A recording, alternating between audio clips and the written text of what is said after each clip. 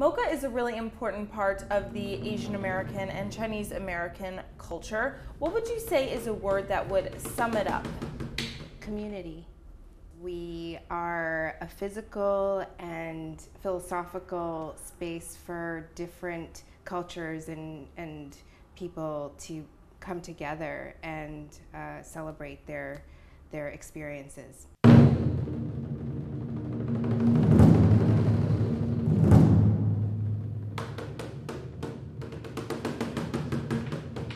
So at MoCA we have many different exhibitions, education program, public programs. We have kind of a full panoply of cultural and educational offerings for people to learn more about Chinese America and to celebrate stories about them and be entertained with different exhibitions. So Nancy, how did the idea of Museum of Chinese in America come about? It was started by Charles Laiand and Jack Chen over 30 years ago. They would have these long conversations walking through Chinatown about how they could kind of change the world, I guess. And in their long walks, they one time saw that somebody had thrown away photographs and letters, and they thought that that was such a travesty and wanted to, I guess, save those stories. Along the same lines, they were noticing that a lot of the businesses were turning over, a lot of old-timers were dying off, and they began dumpster diving. And they would just really pull out things that people thought of as trash or were ready to discard, and they started collecting all of these things as if they were precious, which they are. And they started an oral history project, and over the years, they turned into the Museum of Chinese in America. So what do you think some of the difficulties of starting an establishment like MoCA were? What aren't? To be a community that, I mean, I hesitate to say this, but a marginalized community, to build a place that ends up like this, in this fine building in a fine part of town with all sorts of people coming through. I mean, it's really magic. It's really, I think that it's exceeded the founders' dreams. So here we are in the lovely Chinatown, and it could be said that Chinatown is like a museum in itself, because you can see how people have emerged different generations and come into America. How do you think that MoCA takes it to the next level here in Chinatown?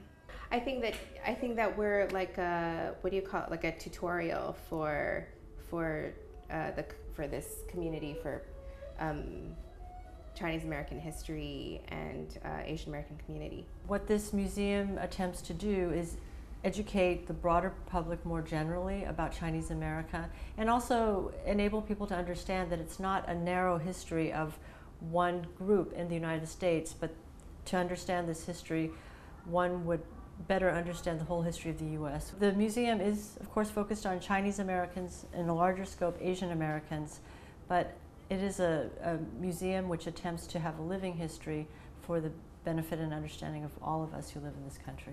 So the new MoCA here opened in 2009, but it was on 7 Mulberry. Do you think the mission of MoCA changed while it changed venues, or do you think it stayed the same?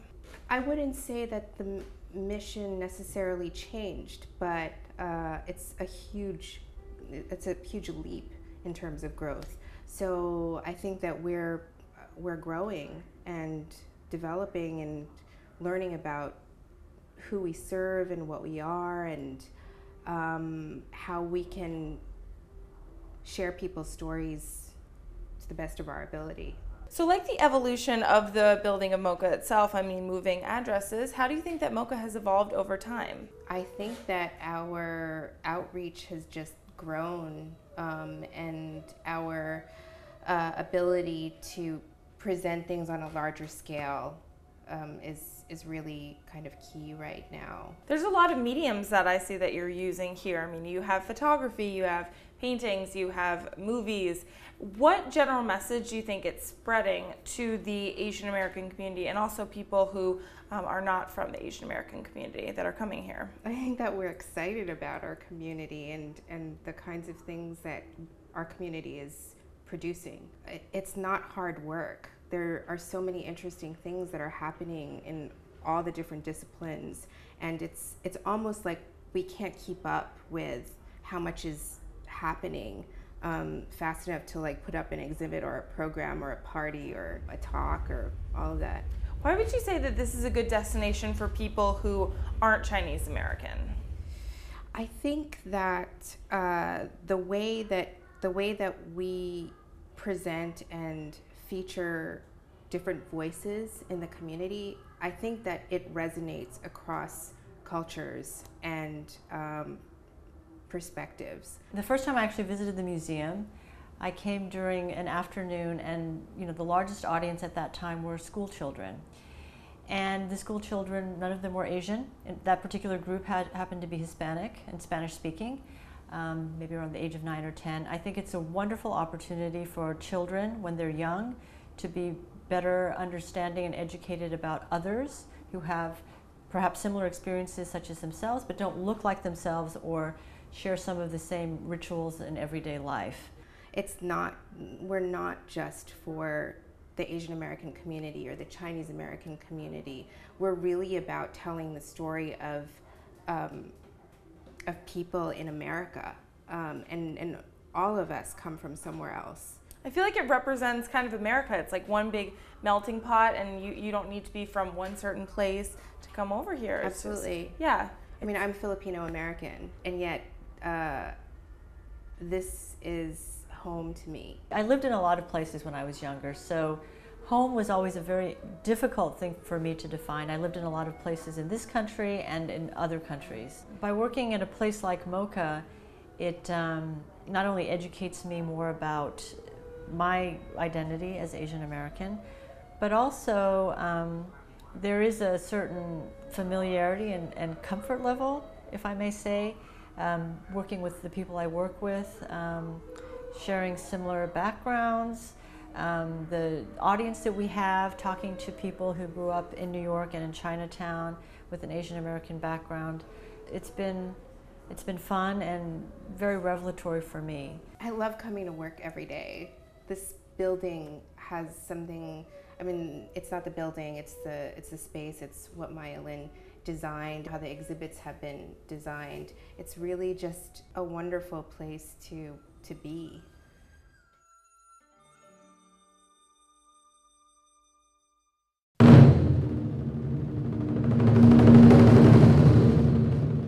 So when you're coming in through the doors of MoCA, what can one expect when they come here? What kind of exhibits do you guys have? What artifacts, historical pieces? Tell me a little bit about that. Well, we have our permanent exhibit, which tells the story of Chinese community in America, but we also have rotating exhibits that really are very diverse and bring in contemporary photographers and comic book artists and fashion designers.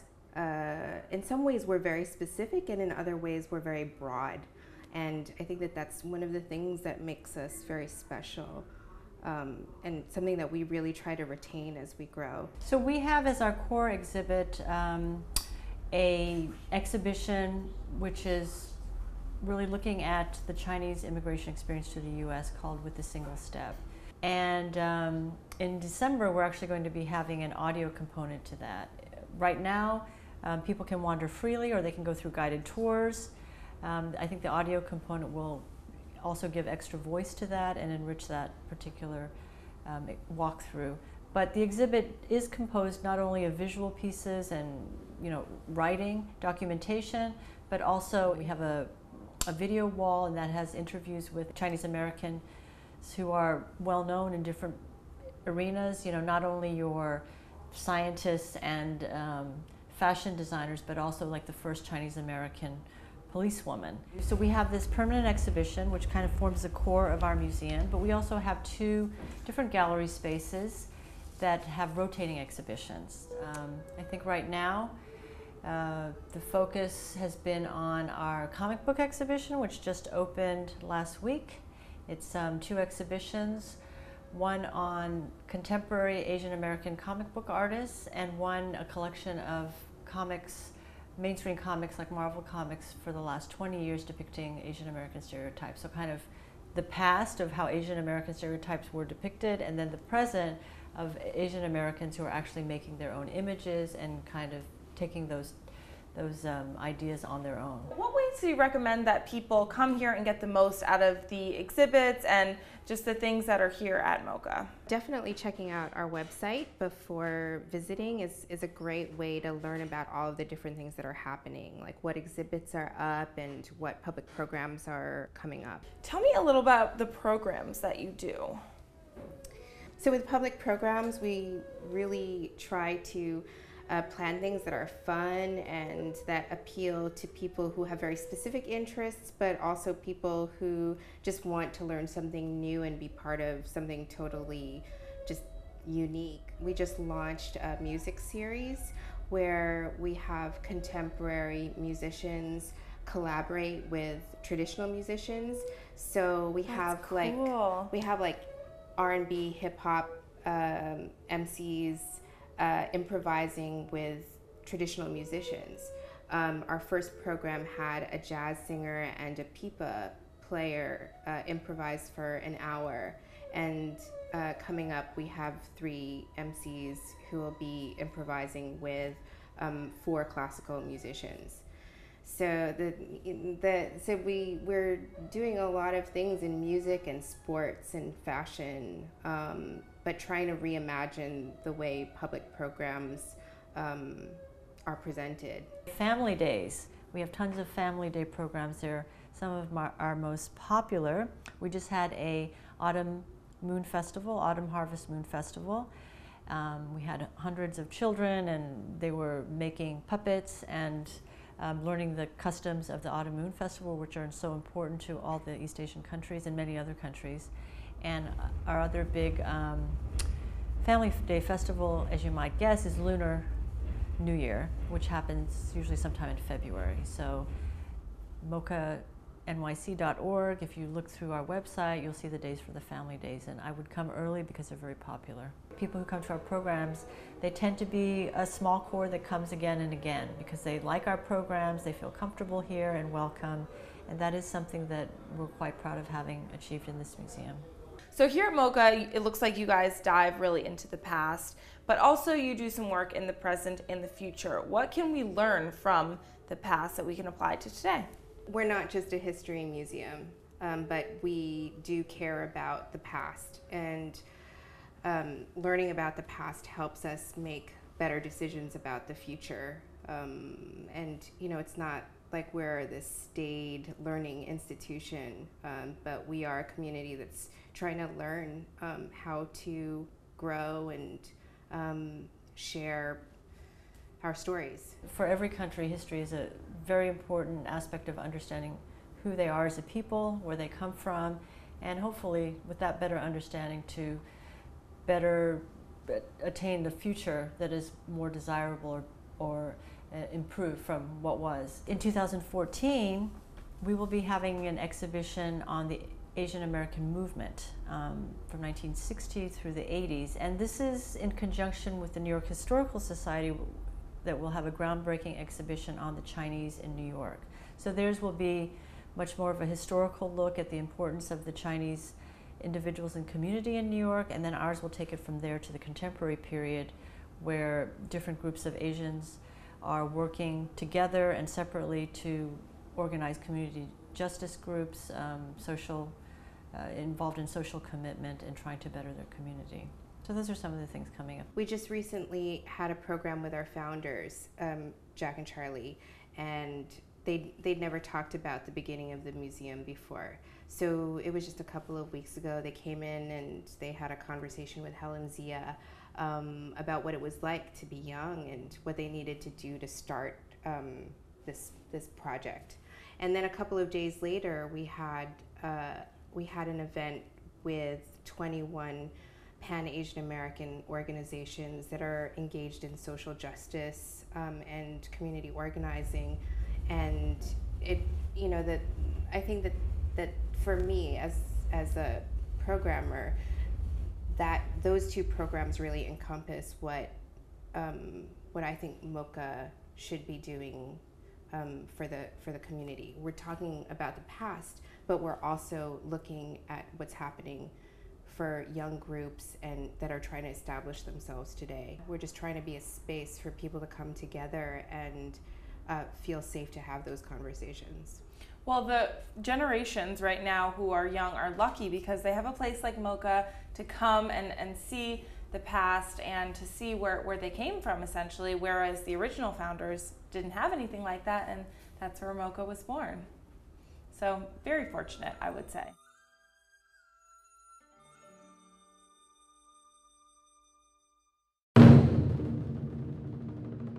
On this week's We Talk Shorts, we're checking out the latest additions to the art world at the Asian American Arts Alliance. Find out how one organization is trying to make your subway ride more visually appealing. We're headed to MoCA to see what unique medium authors are using to break stereotypes. And we're checking out a gallery known internationally for its Chinese contemporary art. On October 9th, the Asian American Arts Alliance celebrated its 13th anniversary and it paid tribute to extraordinary leaders of the Asian community and their commitment to the arts. The gala, held at Tribeca Rooftop, had highlights such as presentations by notorious artists, silent auction, cocktail and dinner, followed by award presentation. It's so important to recognize the contributions of so many Asian American artists in the city. And Asian American Arts Alliance is a real community bridge builder. So an event like this brings so many like-minded people together, so many creative minds together, and it's exciting. It's really important to have a mechanism to support the artists when they're starting out and when they're younger. That's when they really need the support. So an event like this supports an organization and raises money in order to do that, and therefore I think it's incredibly important that A, it exists, and B, that the community as a whole come out and support these younger, more emerging artists as well. In many of these big events, I think there's a definite family feeling. Even though you might not necessarily know the people here, there's a certain feeling of family. Everyone agreed that the event was a major step on ending the underrepresentation of Asian American artists. I think there is not an understanding that Asian Americans are not the same as Far East Asia or South Asia. That there's an experience, a heritage that's developed here within the United States that is both specific at the same time universal. Asia is rising. Asia is going to be more and more important in our lives. And there are many ways out there to help us with our cultural boost. The Asian American Arts Alliance has many opportunities for the artists to engage. This obviously is just one of them. On October 10th, the Center for Architecture in New York launched an exhibition that screams New York. It is free for the city of New York and completely created by New Yorkers. The West 4th Street subway station has a brand new artistic look because of the Design by New York subway exhibition. We visited the center to talk to the directors of the show. What we do is basically buy out the entire, the ad space of an entire subway station. And so it really, gets into the general public all the great work that our members are doing. Some of the featured buildings that we have, there is the Spruce Street School done by Swanky Hayden Connell Architects. That's sort of a local example. And then there's also, buildings all over the world in Seoul, Korea, Turkey, just, you really see that chapter members are doing work all over the world. And we think that design matters, that what we do as architects and what architects and planners, landscape architects do around the city makes neighborhoods more livable. Sometimes those projects are not that well known. You might not know what's happening in another borough or uptown. So we decided to do an exhibition that talked about the things that are transforming neighborhoods in our city. Architect members gather at the center to see a collection of the images from the show on a big screen. But the most stimulating part is certainly how many people will be reached with the subway displays. we would love, of course, people to come to the Center for Architecture, but lots of people take the subway. And to actually be able to talk about design as people are going to work in the morning and as they're coming home at night and during the day as well.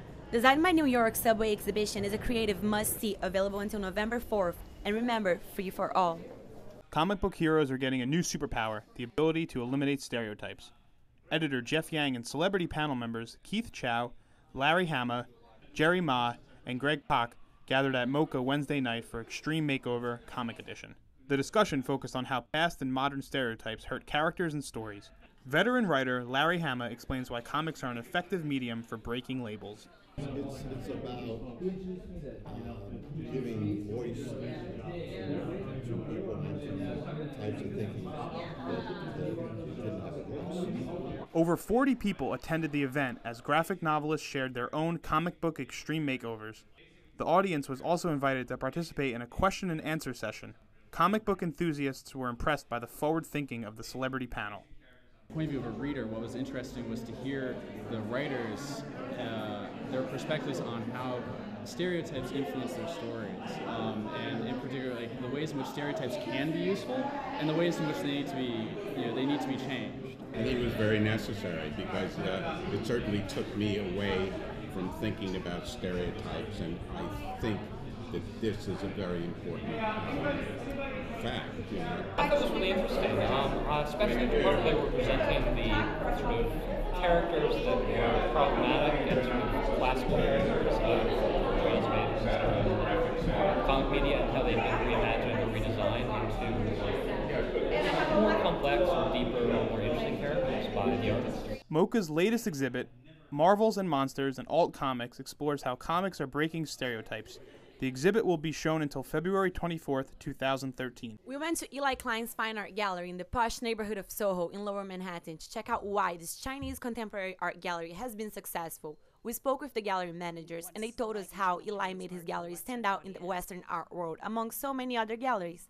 The current exhibit, Half Truth by Lu Zhengwang, is very impressive, enticing viewers to look beyond surfaces and filling the gallery's gorgeous 2 floors. Eli, the owner of the gallery, he goes to China several times a year to visit artist studios and meet with artists, and he also goes to a lot of these big exhibitions in Beijing to select the artists that we think they might work well in the Western market. We have a lot of people coming in seeking out Chinese contemporary art very specifically. They're interested in seeing what's here because we have a very specific niche, and I think that really helps to kind of make the gallery, very prominent in terms of that field.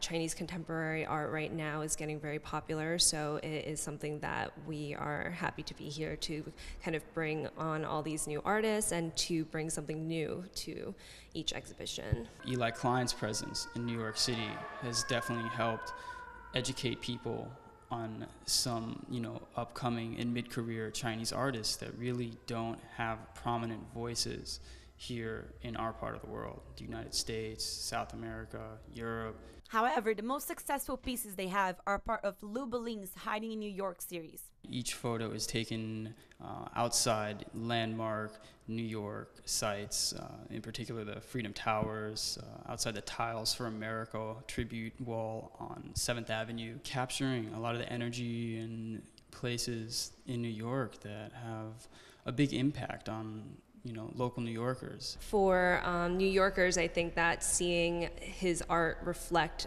our city has been very exciting. Berlin's exhibit has been continued in March and will stay at the gallery. Half Truth is at the gallery until the 21st of this month.